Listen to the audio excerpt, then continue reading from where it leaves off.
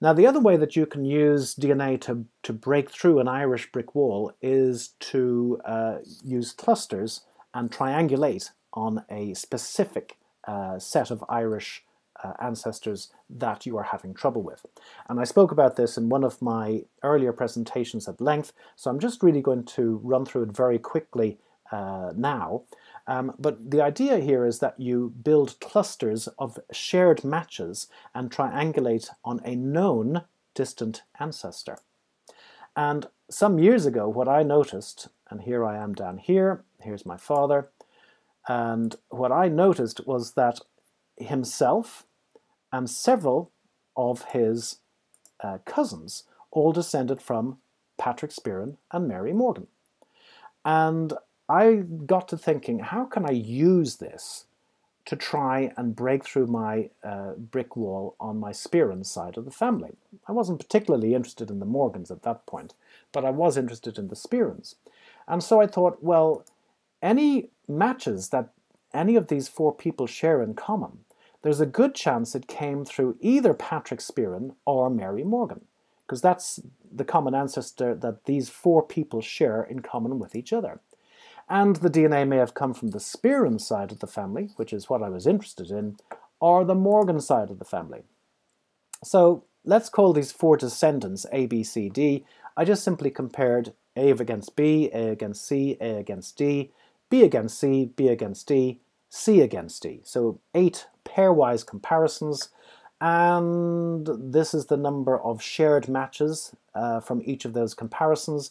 And when I added them all up and removed all the duplicates, I had 100 DNA matches that were shared by at least any 2 of the 4 descendants of Patrick Spearin and Mary Morgan.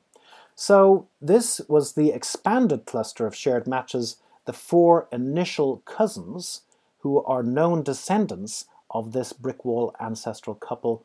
They formed the core cluster, and their shared matches with each other formed the expanded cluster. And these will either connect to these shared matches on the Spearin side of the family or on the Morgan side of the family. And in my earlier presentation, I talk a bit more about what happened next, but ultimately, I was able to get hold of somebody who had rare documents relating to the Spearin side of the family. They're not in any public repository, and that's why they're a rare find. And there, up at the very top, you see Patrick Spearin and Mary Morgan, and it tells you that Patrick Spearin of Kappa, Ballingarry, County Limerick. I never knew where he came from, but now I have a particular location for him. This really was new information that I never had before. But it wasn't just about him. On the Morgan side of the family, I was able to get back an additional 5 generations. So it wasn't just pushing it back 1 generation, it pushed back an extra 5 generations. And it also alerted me to the fact that there were rumors that the Morgan family of Limerick were descended or related in some way to the Morgans of the House of Tredegar, which goes back to 1031 and even before that, and gave rise to 5 kings, 6 lords, and a duke. And if so, then I'm related to people like J.P. Morgan, and I'm related to people like Princess Diana, because she comes from the Morgans of Tredegar via an ancestor who lived in the late 1500s. So I was very keen to try to establish whether this was fact or fiction. And that really is where we come to how useful Y-DNA can be to get you past that 1750 time point. And the question I was using Y-DNA to address was, are the Morgans of Limerick related to the Morgans of Tredegar? And this is my family tree. This is my great-great-great-grandmother Mary Morgan, and these are all of the additional ancestors that I was able to locate as a result of getting a DNA match with the right person and having access to rare documents, which in turn put me in connected me with Burke's Landed Gentry and other documentation that supported these particular ancestors for my great-great-great-grandmother. Now, the question, of course, was, how true is all of this, and can I use DNA to prove it? But the problem with autosomal DNA, as I've said before, is that it will take me back to about 1750. And it's not going to take me back much further than that. So there's a very distinct limit to the use of autosomal DNA. Y-DNA, on the other hand, will trace back along the father line, and it take me all the way back to even the origin of the Morgan surname, say 800, 1,000 years ago, whenever it was. So it would also help to establish, to a certain extent, whether some of these later Morgan lines were actually correct and not just fanciful speculation on the part of the person that put all of this together. And one of the reasons why I think there may be speculation going on is because this information is all included in Burke's Landed Gentry, submitted by Professor Henry Wardell, who was really obsessed with Morgan genealogy at the turn of the century. And in the 1925 version of Burke's, he says the family claims descent from the Clan Gatog branch. And on the 1937 version, he says they claim descent from the Langston branch. So he's changing his opinion. And is this based on specific evidence? And that raises the question, where did Wardell get his sources for this information? Because it was he who submitted this, we believe, to Burke's Landed Gentry. Well, there were wills, there were land deeds, there are possibly records in Wales that he had consulted, but the problem with checking these primary sources is that they've all gone up in smoke. In 1921, June 1921, during the start of the Irish Civil War, one of the first casualties was 800 years of Irish history. And included in the explosion that occurred in the Public Record Office were a lot of the wills and the land deeds that he had been studying. Thankfully, his transcripts survive, and they have been restored to the National Archives of Ireland, and they are available for consultation publicly. So my strategy for proving the connection between the Limerick Morgans and the Morgans of Tredegar was firstly to test the Limerick Morgans to establish their Y-DNA signature, and then trace the family tree of the Morgans of Tredegar to identify direct male descendants, then approach these descendants for Y-DNA testing, compare them with the Limerick Morgan Y-DNA signature, and then see if the time to most recent common ancestor, the age estimates for when we were supposed to connect, whether that correlates with the genealogical data, and there you have it. Now, if there was a match between the Limerick Morgan Y-DNA signature and the Tredegar Morgan Y-DNA signature, it would simply say that yes, there is a connection there, but it would not necessarily identify the most recent common ancestor between the two branches. But apart from that, it all seemed like a fairly easy approach. So I started off by testing two of my Morgan cousins who descended from my great-great-great-grandmother's father, Edward Morgan. And they came back an exact match to each other.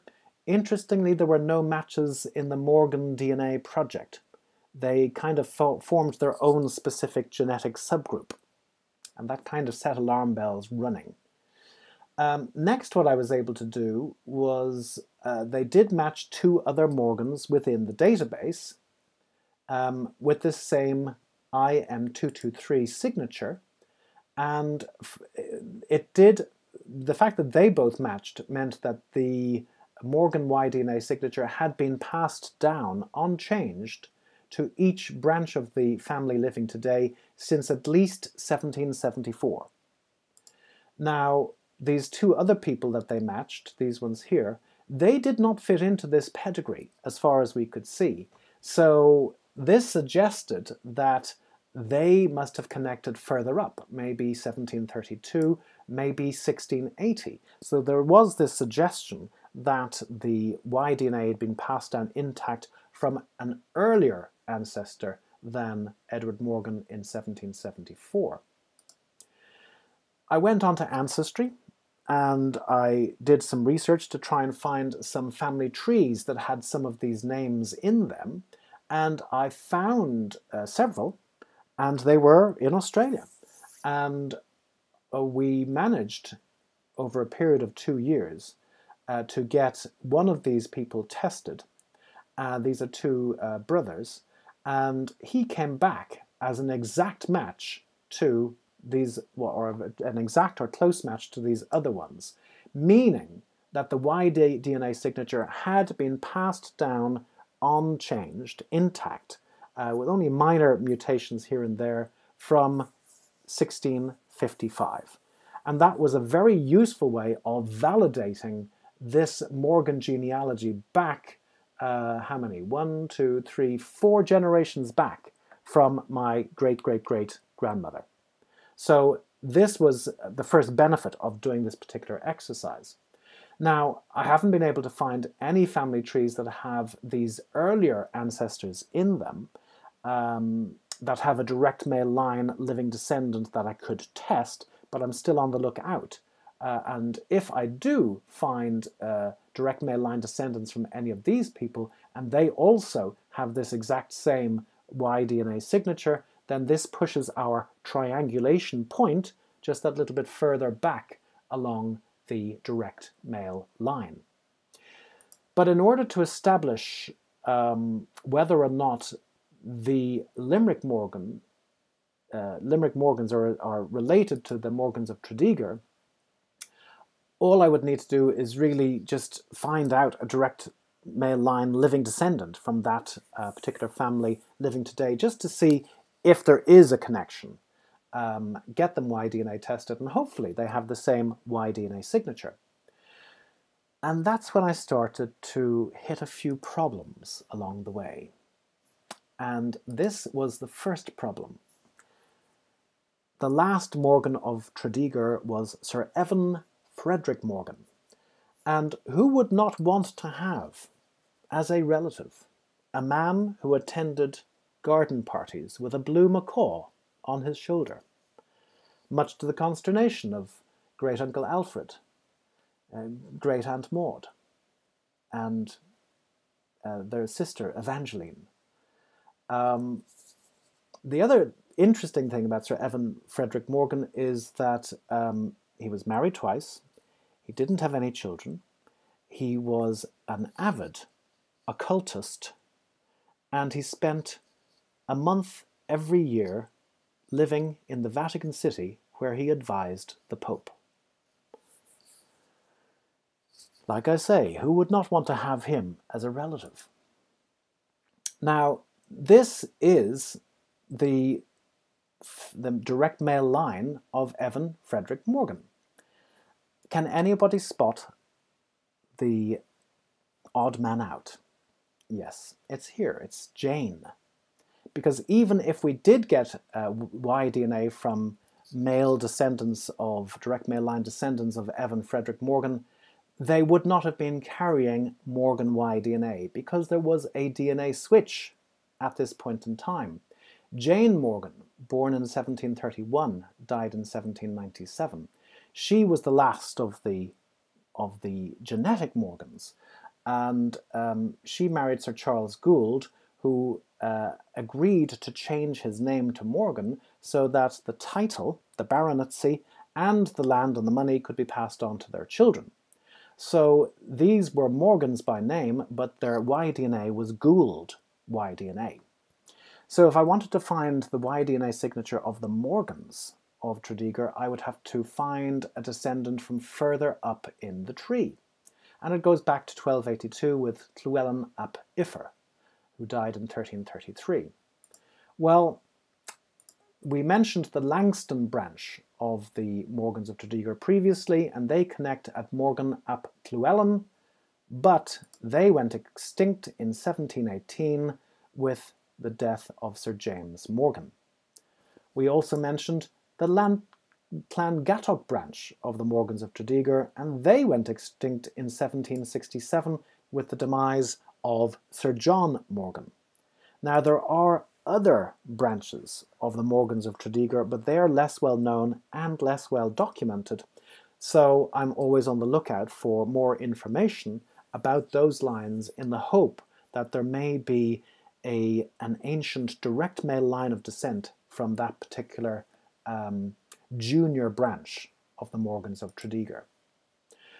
So as far as this strategic plan is concerned, we have been able to establish the DNA signature of the Morgans of Limerick, and that has actually confirmed the accuracy of the genealogy back to 1655.